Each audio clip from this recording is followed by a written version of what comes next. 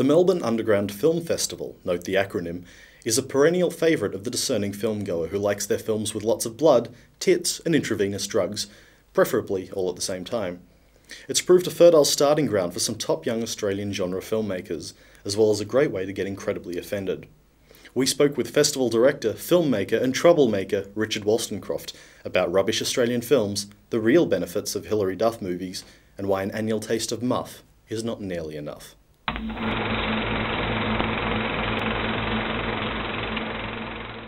Alright, so the last year or two we've seen Look Both Ways and The Proposition and Candy. Yeah. Why is the Australian film industry in a state of emergency? Well, because Candy was rubbish, and Look Both Ways was rubbish, and The Proposition, though, was good, but it was an English film. Nick Cave, I think, is a great Australian. I've always been a fan of his music, even though he's sort of an expat, really. And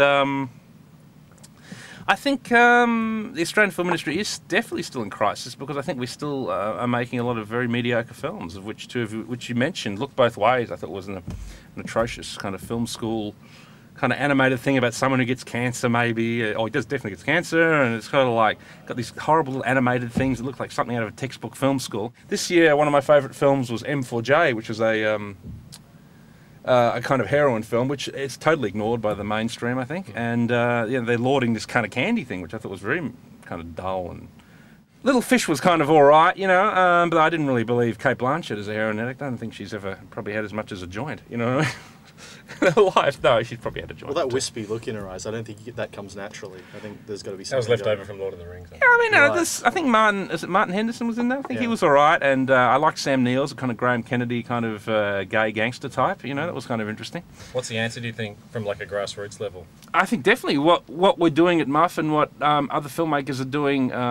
Where you're seeing it done this year with a film like 237, where they made a film about youth suicide, and it's an exploitation film essentially disguised as an art film. I think we're going to see a real, a change, hopefully, in the next 5 years within the industry, and we'll leave behind this PC, rubbish that we've seen the last 15 years in the industry. Personally, I'd like to see another film about a girl going on a journey of self-discovery in the outback.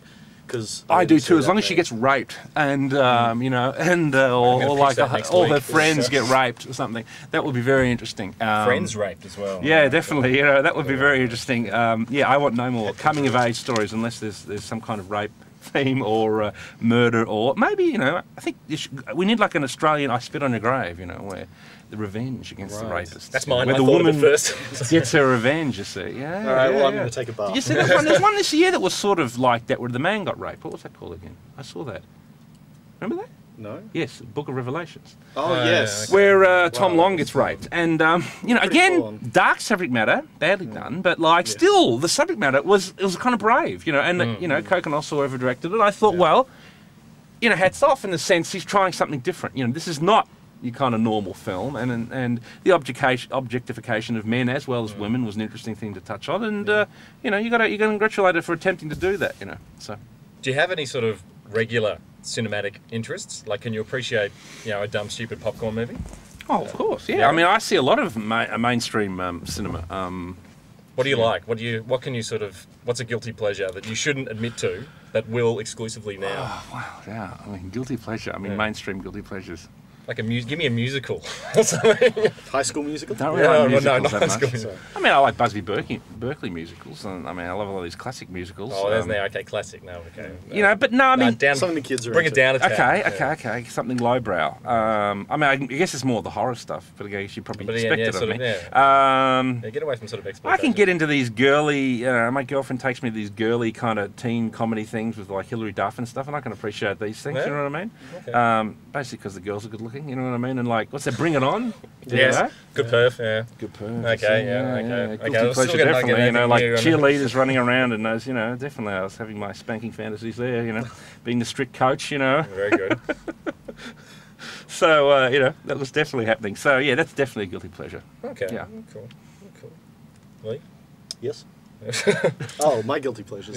Yeah. Yeah. Hey, okay. yeah, I'm not the only one who has to confess things here. Come on, this is a two-way street here, boys. I saw Spice World twice at the cinemas. Spice and World? I don't care who knows about it. Oh, I only saw it once. We're going to cut that, brother. Yeah. Yeah. I saw Crossroads once for the Britney Spears one. I saw Didn't see that. I saw the opening day, the first screening, and the cinema was filled with like 12-year-old girls, and they all sang along, and it made me feel so warm and fuzzy for other reasons than you would think.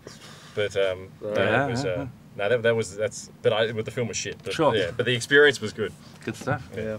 Well, moving from Britney Spears into a question about fascism. I thought it was really interesting. You've described yourself as a fascist, but not in the traditional sense, not in the way that... Well, I mean, I've described myself as a transcendental fascist, which is And really what a is that? theory that I've kind of invented, because I did a university degree in the late 90s after I finished running Hellfire.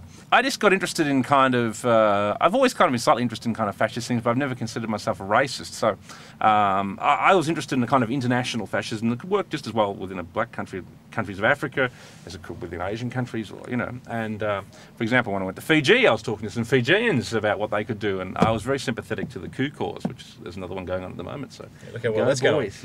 You know what I mean? And Viva la Fiji. And I'm definitely revolutionary, but probably of the right, because I think the left wing is so lame, and like they go out in the streets and they all are so messily dressed, and they scream and yell, and they achieve nothing, and the people who run that country and of the Western world, these people are fascists. They're capitalist fascists, and if you want to at least begin to achieve something, you've got to speak their language. You have 100,000 protests of left-wing people, all dressed with long hair, and they're a completely undisciplined mass of people. If you took 10,000 of those people, you dressed them in a uniform, and you marched them in a military-style march. Now, it didn't matter what you said, the government would fucking respect you because they'd shit themselves, because you'd be speaking their fucking language. You don't have to do anything violent at all. I can't see John Butler in a uniform, though. That's the only problem. See, our generation has just been so taught that cannot consider this kind of thing seriously, and I think it's a real shame, and that's probably why this current regime will just continue on and on. I know you wouldn't normally expect to see muff on the internet, but you can go to this address for more details. Yes, we've got more muff metaphors than you can poke a stick at, if that's what you're into.